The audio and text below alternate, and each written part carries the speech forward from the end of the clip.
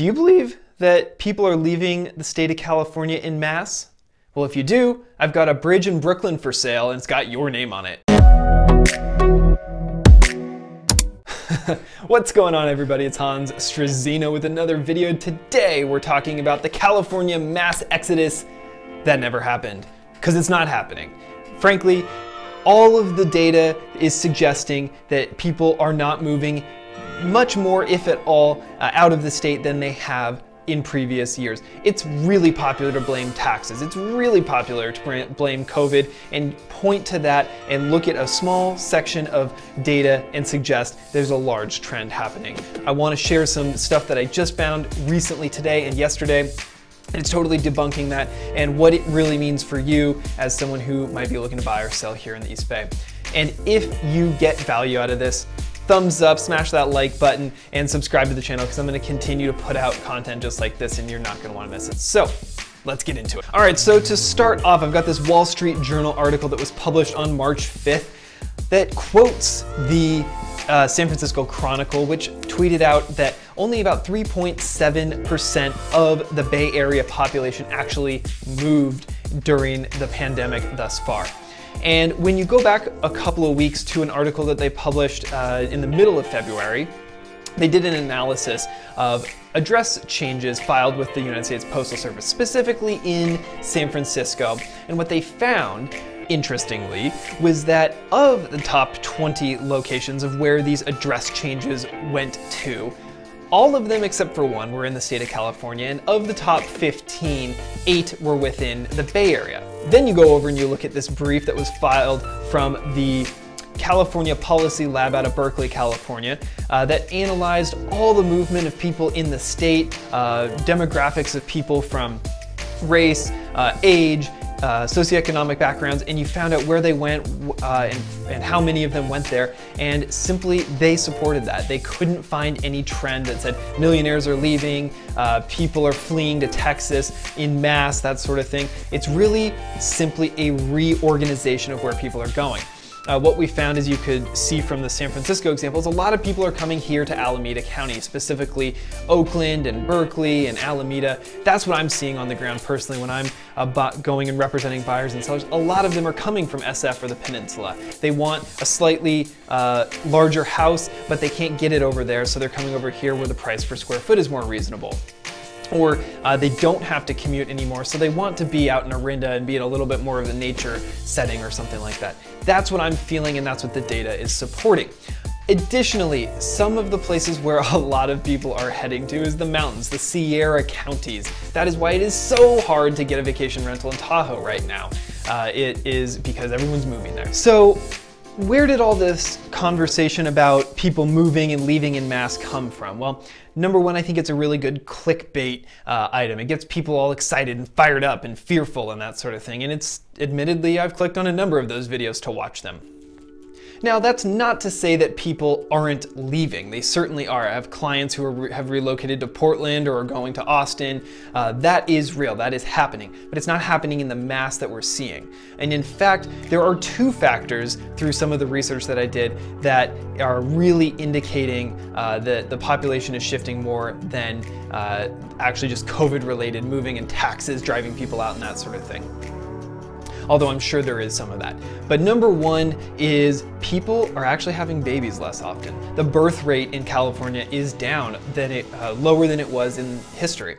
For context, there were millions and millions of people being added to the population just from births every year, and that is steadily declining. And so that's getting rolled into the population figures.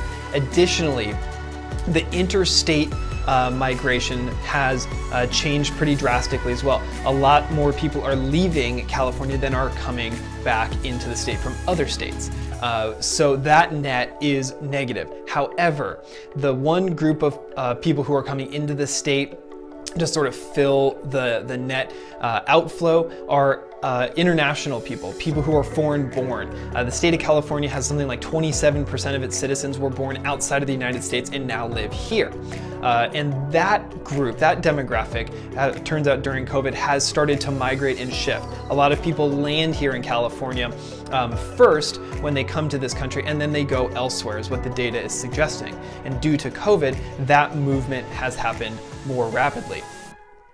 Additionally, one thing that I found super interesting, and one trend that we're definitely going to want to pay attention to relative to affordable housing and income and wages and all of this sort of thing, is the socioeconomic balance of who's leaving and who's going. The one group of people from an education standpoint that are coming in are the people who have 4-year bachelor degrees, as opposed to middle or lower class or blue collar workers are leaving, because a lot of those jobs don't exist here anymore in the way that they used to. However, the tech and the white-collar jobs are still pretty prevalent in this state, so that is attracting that net group. The other slightly morbid thing that you should consider when looking at these statistics is that the death rate has significantly increased since the beginning of coronavirus.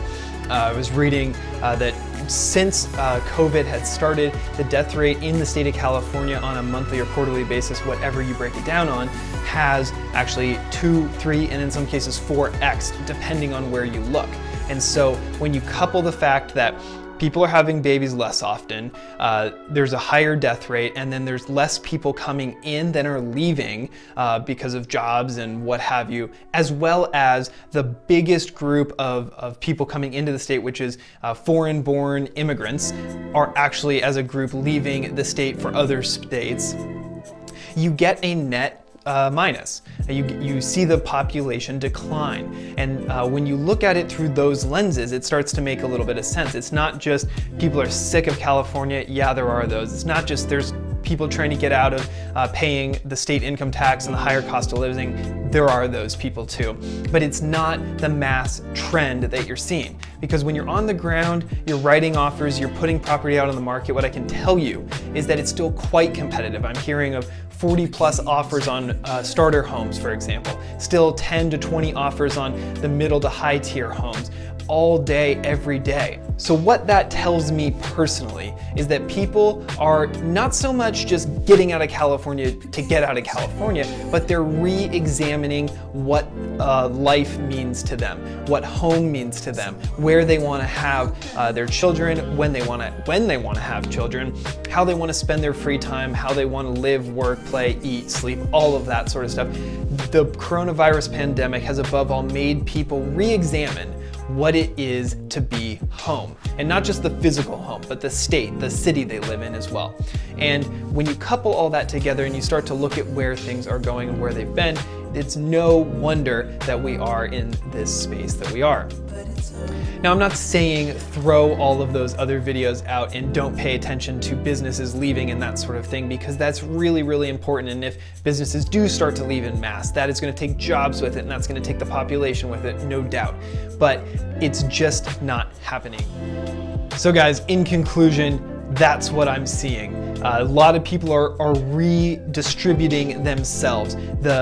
San Francisco, as a great example, was very dense. It was actually the second densest city going into the pandemic in the country, and a lot of people are leaving that area, leaving that density, just like the condo market. They don't want to be squished in there with their neighbors, have a real high cost of living. They're re-examining what is important to them. And that, in a nutshell, is what you're seeing play out here with the redistribution of population. And I would argue that it's probably a good thing that people are not going to be so squished together, because it'll cut down on traffic and some other fun stuff that I won't get into on this video. But hopefully you got some value out of that. I've got everything I referenced and researched linked up down below, so you can check all of that out. And of course, if you do me a favor, hit that like button, subscribe to the channel, because I'm going to continue to put out weekly content just like this, and you're not going to want to miss it. So without any further ado, I'm going to get on out of here. This is Struzyna with the Gunderman Group at Keller Williams Luxury International, signing off for now. See you guys on the next one.